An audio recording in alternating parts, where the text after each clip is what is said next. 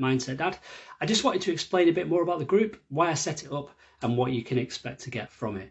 It takes guys a different amount of time to adapt to becoming a dad, and it's quite a transformation to leave your sort of old life behind and morph into this new version of yourself. And I just wish I'd have known at the time that there were other dads experiencing the same feelings. So I've set up this group to really offer that support network, that community, so guys can share their own experiences, mindset tips and strategies that's worked for them over the years. I'm a personal performance coach. I'm a father of two now. I absolutely love it. So I will put into the group content around the work-life balance, how to increase your confidence, your patience, and your understanding of yourself and the things that are going on in your mind.